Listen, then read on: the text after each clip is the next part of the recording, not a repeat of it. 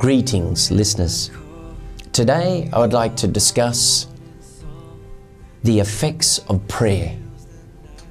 Now, my name's Pastor Robert Clancy, all the way from Perth, Australia. I'm a missionary preacher traveling the nations of the earth, proclaiming the gospel of our Lord Jesus Christ, the old rugged cross. And today I'm excited to talk about prayer and effective prayer at that. So today I will take my first text from 1 John 5:14 to 15. It says, "Now this is the confidence that we have in Him, that if we ask anything according to His will, He hears us. And if we know that He hears us, whatever we ask, we know that we have the petition that we have asked of Him."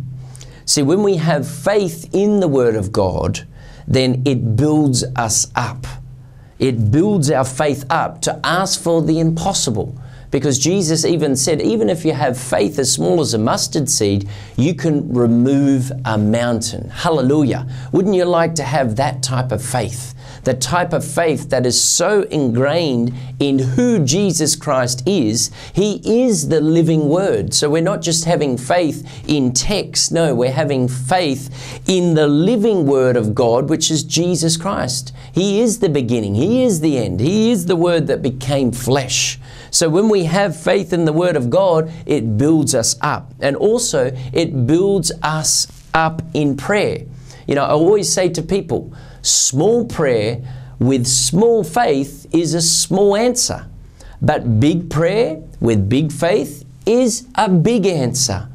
And extraordinarily effective prayer with extraordinarily effective faith will also have extraordinarily humongous results. So I encourage you today, as we take on this teaching, that you understand that there is more to prayer than just going through a consecutive prayer life. But there is an effective. The Lord has shown me that depending on the city wherever I go, depending on the level of darkness in that particular city, it creates a blanket over that city. And that blanket is not something that is soft that you sleep with, but that blanket becomes like hard rock.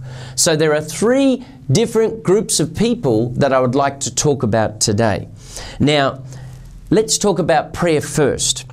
You do not just say, well, I feel like praying. If your prayer life is like, well, I feel like praying today, so I'll pray, then that will be the level of the effectiveness that you'll get. But no, make an appointment with God every day and keep that appointment. Just as though you were going for an interview, you would have to make sure that you were there 5 minutes early. You'd be punctual. So should you be with God. Make an appointment with God and keep that every day. See, when we pray very effectively, it can even make a man to stop sinning. But sin will come to entice a man to stop him from praying. So prayer has a lot of power to move things, move sin, to move situations in your life, to bring healing, to bring deliverance. You can even bring self-deliverance to yourself. You can even bring healing to yourself if you have faith in your prayer life to believe God can do all things. See, we have to pray with our eyes on God and not on our problems, not on our situations, not on the difficulties that we might be passing through at that particular time in our life. So what happens in the spiritual realm? Well, as I've mentioned, there is that blanket that comes over, that it comes over a city. So depending on the sins of that city, depending on the strongholds of that city. See, the Bible tells us in Ephesians 6 from verse 10 right through to verse 13 and beyond, it says the weapons of our warfare, they are not in the flesh and blood, but they're against principalities and powers and hosts of wickedness and high things that exalt themselves against the knowledge of God. See, there is a spiritual realm that you're coming up against. And that spiritual realm wants to hinder your prayers. But unless you know about this realm, then you won't have effective prayers. So today, I want to talk about those three people. The first group of people are many people where their prayers go up like incense, and the incense goes up like smoke. But as soon as it enters into the air, it just is blown away by the wind. Now the Bible tells us in the book of John chapter 9:31, it says, "Now we know that God does not hear the prayers of sinners. But if anyone is a worshipper of God and does His will, He hears him only." See, that group of people have sin in their life, and then they wonder why God doesn't answer them. Then they start to stop praying with God, and they'll always have to go to someone else to pray on their behalf because they haven't chosen to go away and sin no more, as Jesus said. So sin is a hindrance to our prayer, and it's like it has no effect in the spiritual realm of breaking through this blanket. The second group of people are those that come before God and they pray.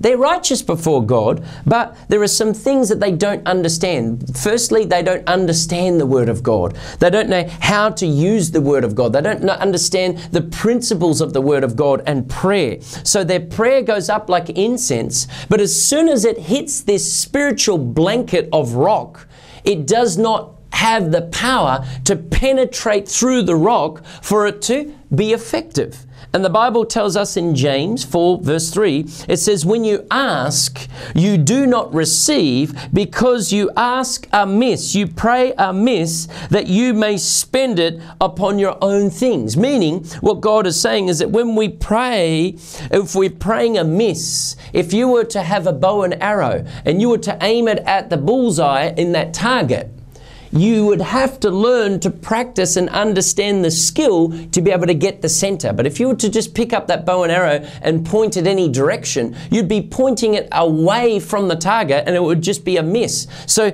when we pray, we must know what we are praying for. What is the purpose of prayer? What does the Bible tell us about prayer and how we can pray effectively?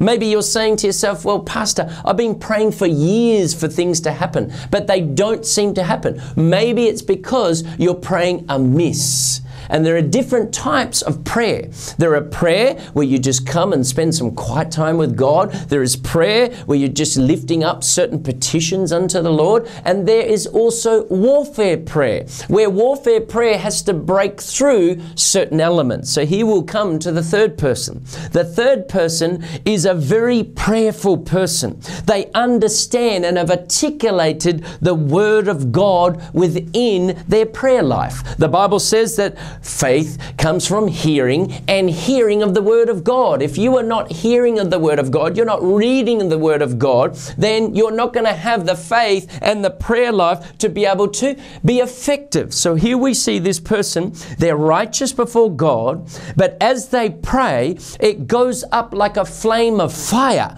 and it goes up and it penetrates through this hard blanket. It's like rock, and it melts through this blanket, and it starts to melt away, and it creates like a hole that this prayer then goes straight up through the hole and goes up into heaven, and no evading forces, no hindering spirits, no hindering demons or anything is able to touch this prayer because it goes straight up to the throne room of God. And then we see in the book of Revelations that the angels come and capture this and place it into bowls and then burn it as incense once again up to God. And the Bible says that God responds with lightning to those prayers. Hallelujah. Wouldn't you like your prayers to be responded with lightning? So as it goes up, then appears an open heaven over that person's life. So from that point on, once they've broken through that blanket of rock that's within that particular city, over that particular person's life, then they are able to penetrate through.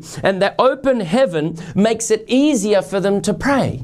Maybe in the past you've found periods of time that you found it easy to pray. You found it easy to come into the presence of the Lord. Maybe it's because you had an open heaven over that time of your life. Maybe you're needing that breakthrough, and God is bringing this teaching to bring you to that element, to bring you to that area that you may be able to pray effectively.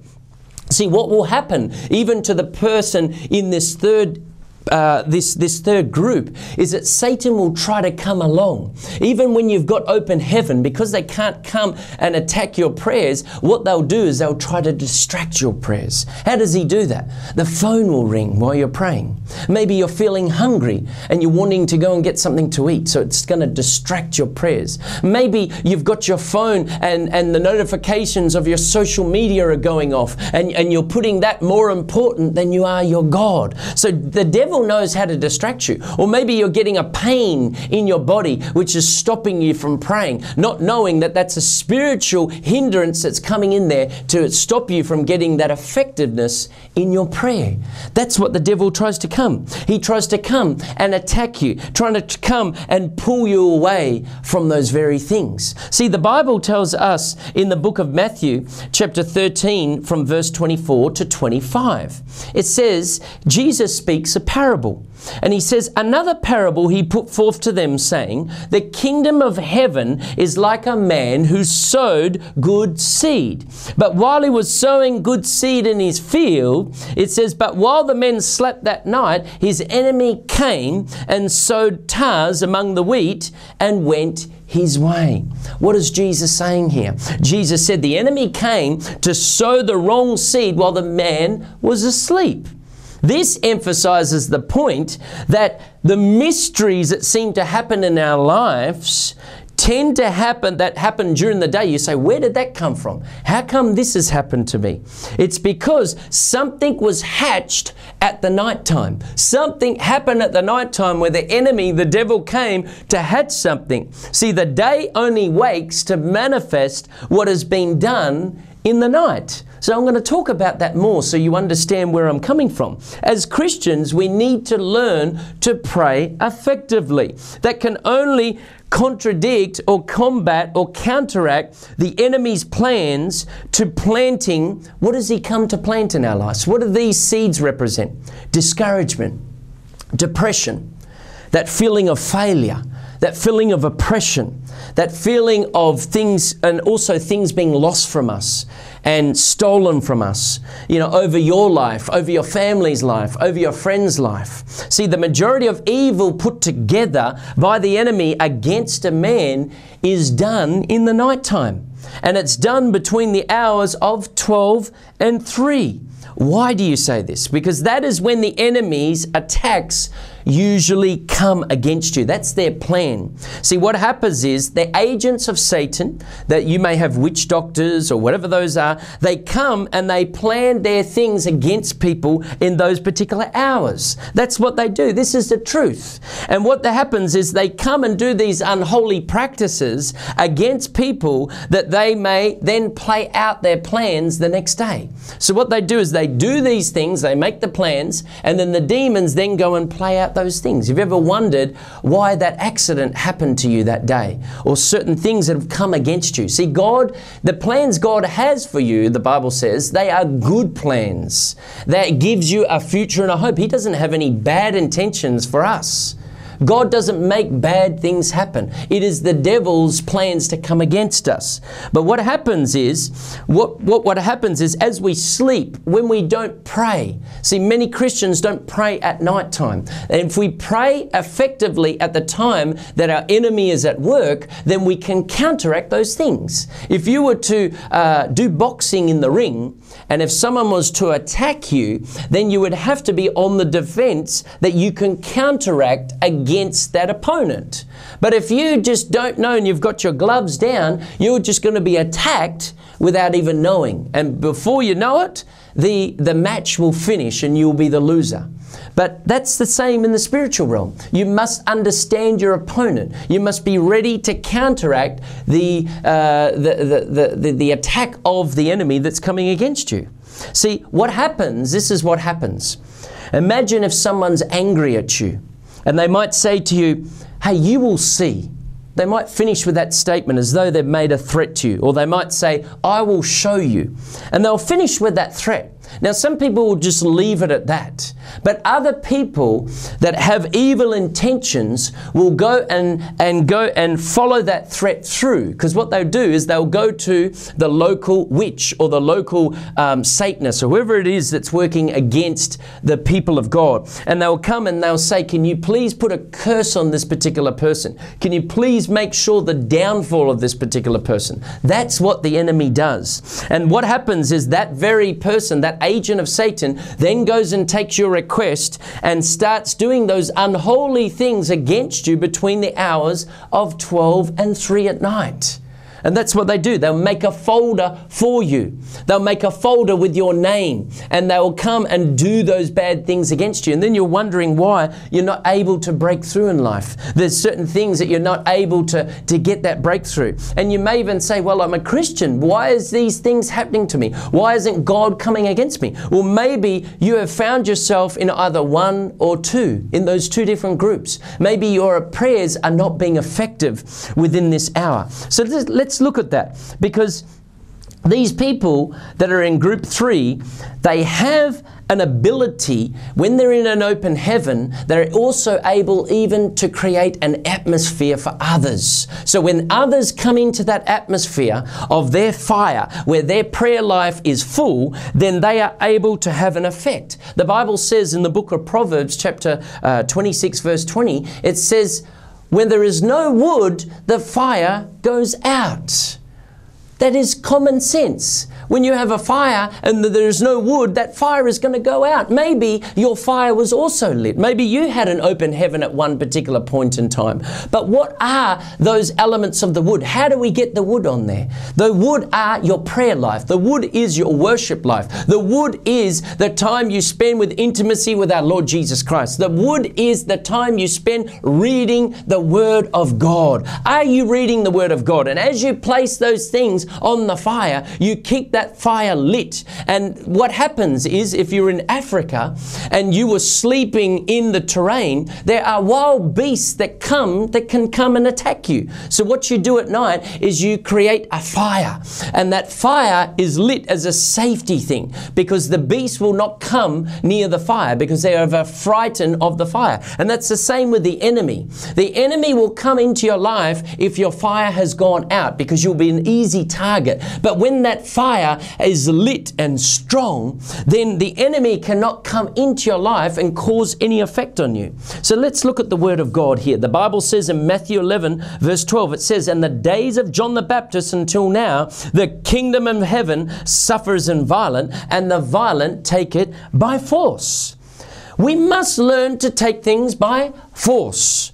Now, when I drive on Indian roads, I can't drive the same way I do in Australia. If I was to give way for every single person, I think that I would be there all day. You need to learn to drive according to the place. So here, people have drive by force. They don't tend to let people in. They just drive until they get to their destination. You must learn, and the same as the Bible is saying here, we must learn to take things by force through prayer. Hallelujah.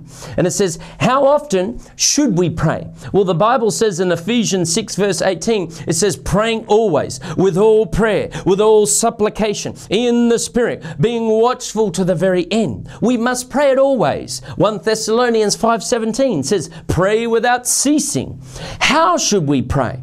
Well, the Bible gives us an illustration here. Jesus himself said in Matthew 6, 5-8 says, but you, when you pray in your closet, when you have shut the door, pray to your Father who is in the secret place, and your Father who sees in the secret will also reward you openly. Hallelujah. This is God's plan. Psalm 66, verse 17, I cried to him with my mouth, and he was extolled with my tongue. Hallelujah. He was happy with what I was saying unto God. 1 Corinthians 14:15 says, what is the conclusion then? I will pray with the Spirit. Hallelujah. And I will also pray with understanding, and I will sing with the Spirit, and I will sing also with understanding. Hallelujah. How is your prayer life? You must learn to pray with your normal language, and you must also learn to pray in the Spirit. Hallelujah.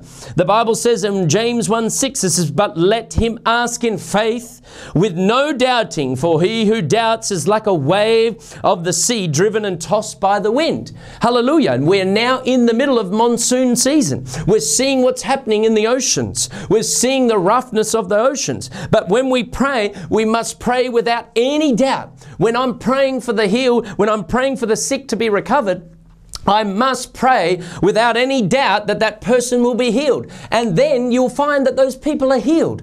When I'm praying for deliverance, I pray without any doubt that God is going to come and deliver that person. And that's exactly what happens. When I'm praying for God to just come and touch a person's life, I pray without doubt that God's going to come and He moves mountains. Hallelujah. Even the hardest of heart of people can be changed and transformed. Hallelujah.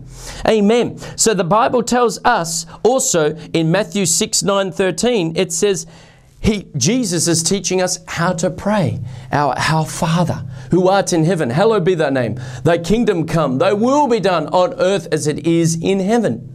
Give us this day our daily bread, which is the Word of God. The Word of God says, man shall not live on bread alone, but every word that proceeds forth from the mouth of God. Our daily bread is the Word of God coming into you, giving you that. And He says, because, we must forgive those who trespass against us, that we also may be forgiven. What is God saying there? Maybe there's still offense into your life. If there's offense into your life, then your prayers are not going to be answered. So you must release those people that your prayers may be effective. Hallelujah. See, a person that is powerful in prayer creates an atmosphere of heaven, and where they are, they will also bring others out of bondage. Hallelujah. But what the devil will do is those people that you are affecting, to bring them into freedom, if they choose, if they make that free choice to not come back or to leave that after being in that presence, the devil will do everything to stop them ever coming into that environment again. That's the plan of the devil, because he knows that that person that has the fire has the ability to take others out of the enemy's camp. So where are you today? The Ephesians 6:10. We must understand that we're in a spiritual battle. What does the Bible say? It put on the belt of truth, the breastplate of righteousness, the shoes of the preparation of the gospel of peace, the shield of faith to fire off the fiery darts of the enemy, the helmet of salvation, and the sword of the Spirit, which is the Word of God. We must understand the importance of the weapons. Number 2, we must understand the relationship of ministering spirits. They are angels. The Bible says that angels come to take heed to God's Word, to heed to the ministers speaking God's Word. When we speak God's Word, angels come and minister unto His saints. They do. They're commanded by God. We say, Heavenly Father, in the mighty name of our Lord Jesus, send your ministering angels to surround this house. They will move because the Father will direct them to. Because anything we ask in the name of Jesus, according to His will, it shall be granted unto the saints. So when we learn how to pray effectively, it will bring a change. The third part is the Holy Spirit and understanding. He is not our slave. The Holy Spirit is not our slave, but He is there to please our Lord Jesus Christ. He's there to lift Him up.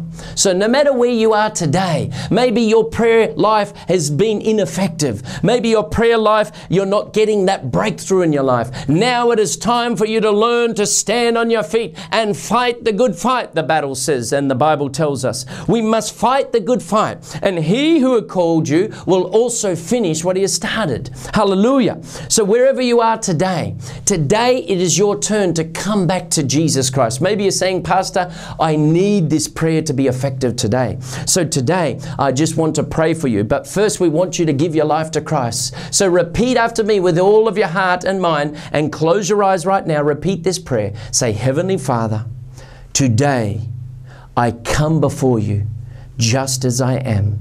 I repent of all of my sins, and today I am washed with the blood of Jesus Christ. Help me to forgive all those people that have offended me. And Heavenly Father, I receive your gift of your Son, Jesus Christ, and I receive Him as my best friend, my Lord, my God, my Savior. And from today, I am born again, and I'm never going to be the same, because you're going to lead me on paths of righteousness. In Jesus' name we pray. Hallelujah. So if you want an effective prayer life, then you must start to get into the Word of God. Understand these principles. Listen to this teaching again, that you may grow and grow, and that your prayers may be effective, that you may be able to combat that spiritual blanket that may be covering and surrounding your area, that you may get an open heaven, that God may hear you, and that the angels will be there at guard to be sent to you as ministering angels also. Understand these principles, that God may use you to be effective. Hallelujah. God bless you today, and we thank you that you've been blessed and that you'll watch this program again soon. Amen. I come back to the house of my God with a burden of sin in my life.